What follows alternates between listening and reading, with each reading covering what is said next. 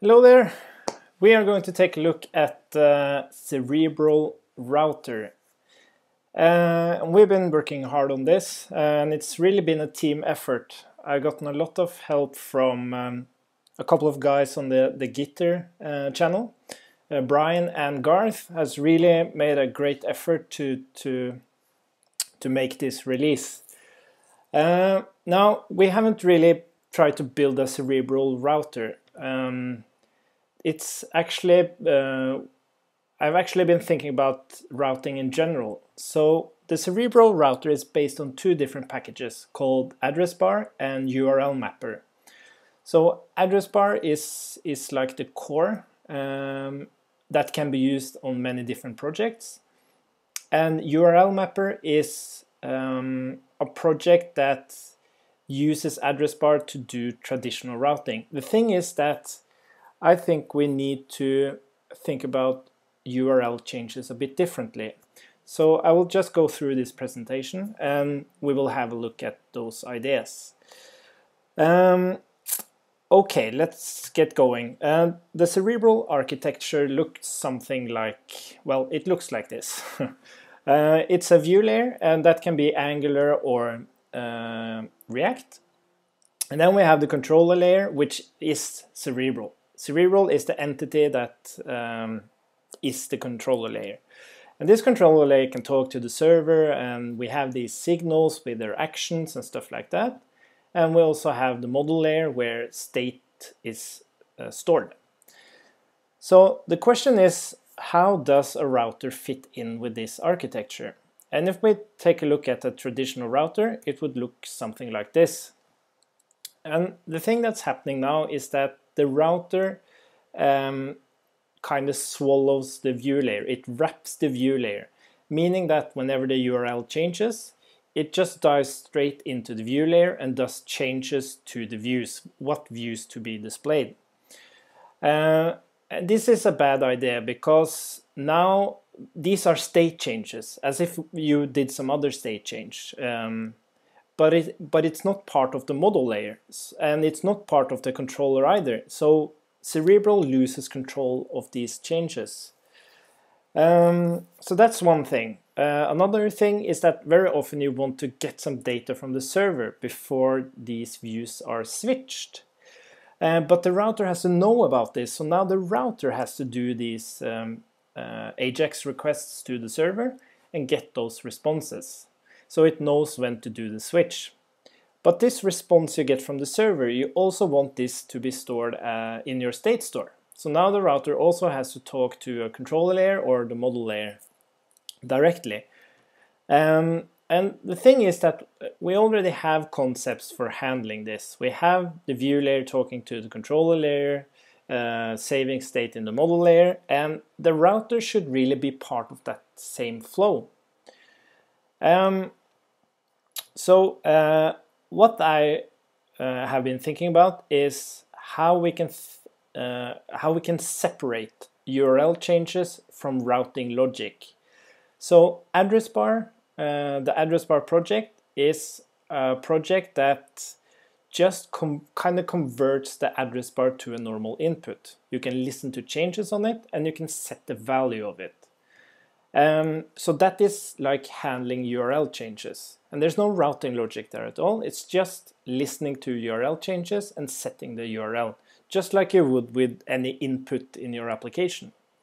And then we have this URL mapper project, which just takes a string, and by going through some URL definitions, it will trigger different functions.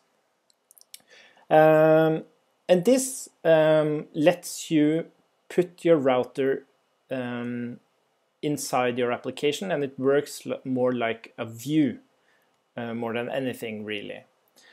And you can like use address bar and URL mapper yourself and include it in Cerebral or whatever project and do manual routing.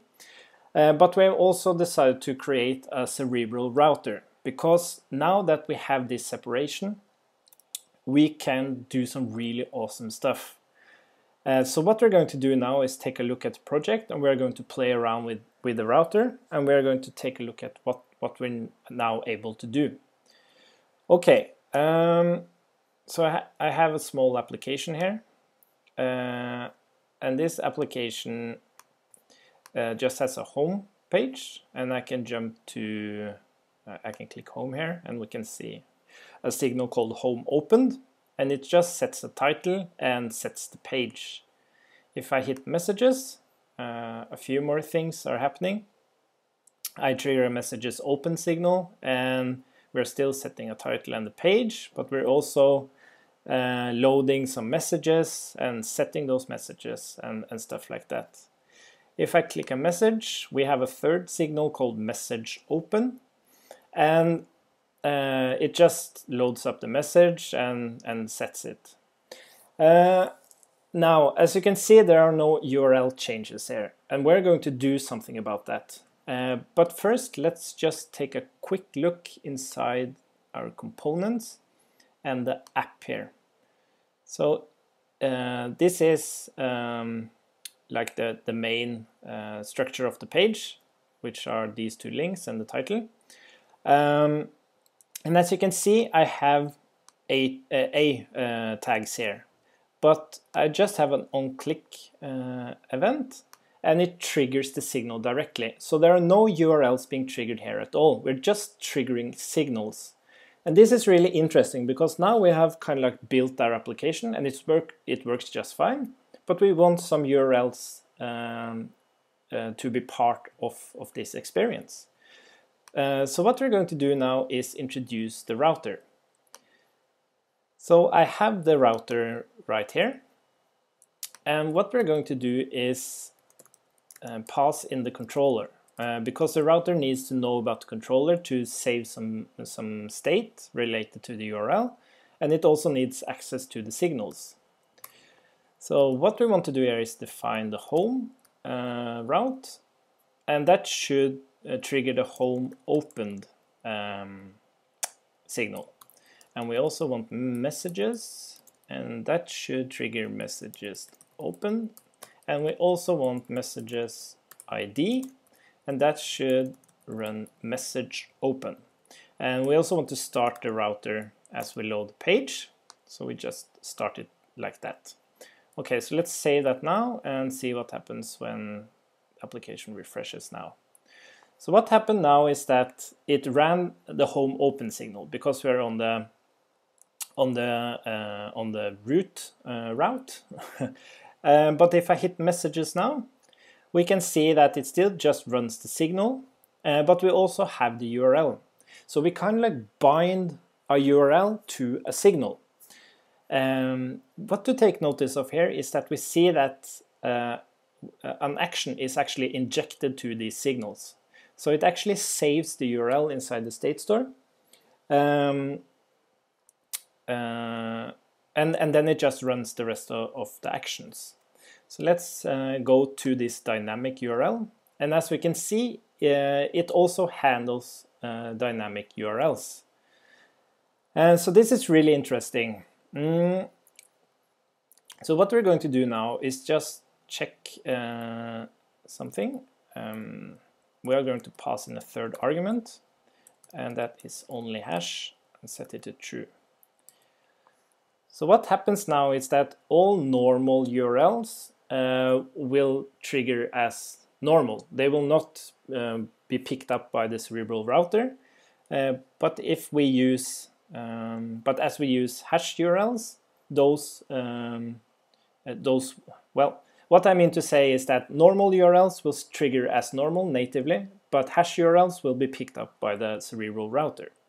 And as we can see here, now we have the hash on the URL. And if I click messages, we have messages, and I can click a single message.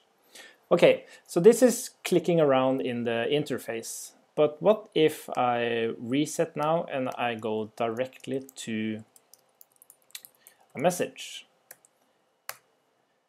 The thing is that now we see that the signal actually triggered, message opened.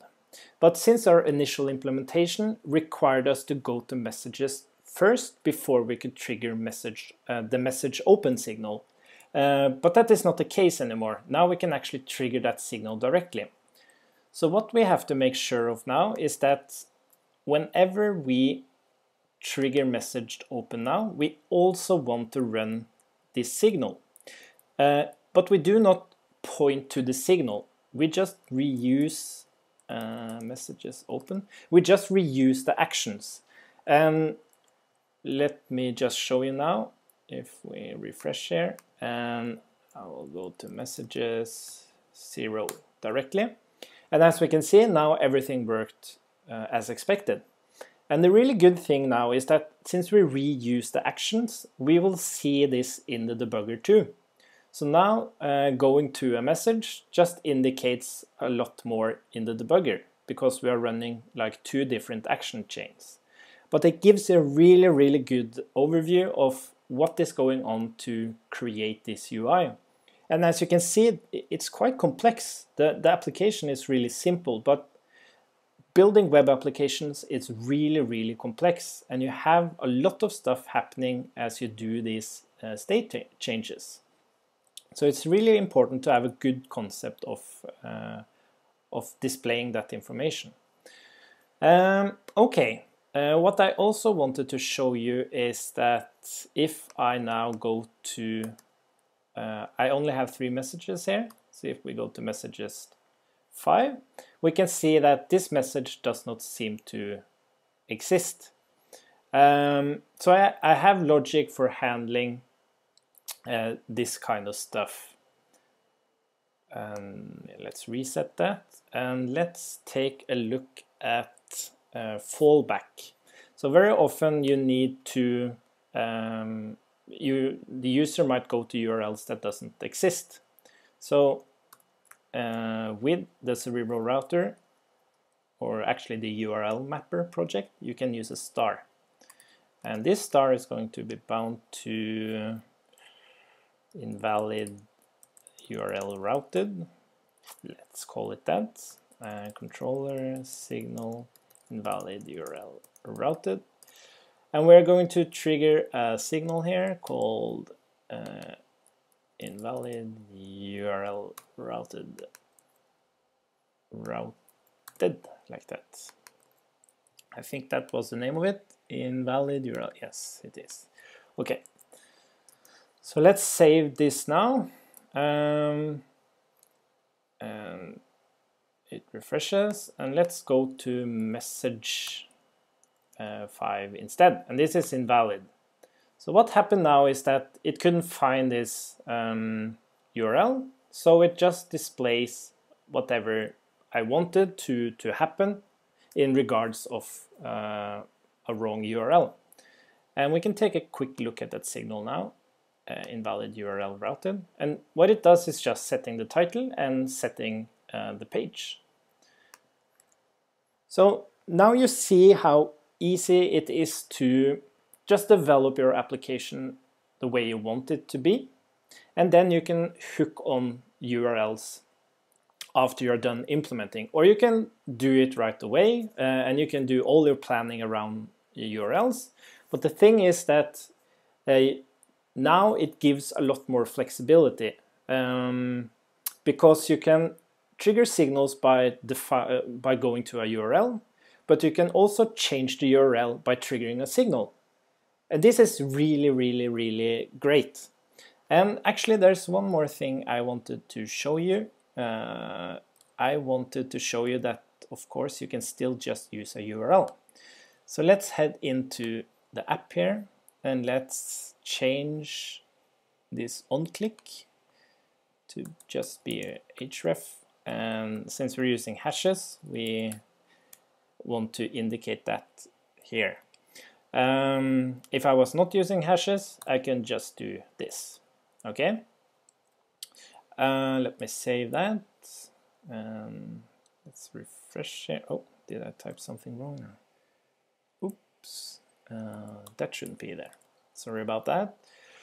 Okay, let's reset. And now if I click messages, this still works. It updates the URL and it triggers the signal. But for example, if I click a message, that is directly triggering a signal, but the URL is still updated. Okay, I think I made my point clear now. This is basically what I wanted to show you. Please check out the router, and as I said, if you have an application already without a router, you can just put it in there and start binding it to different signals.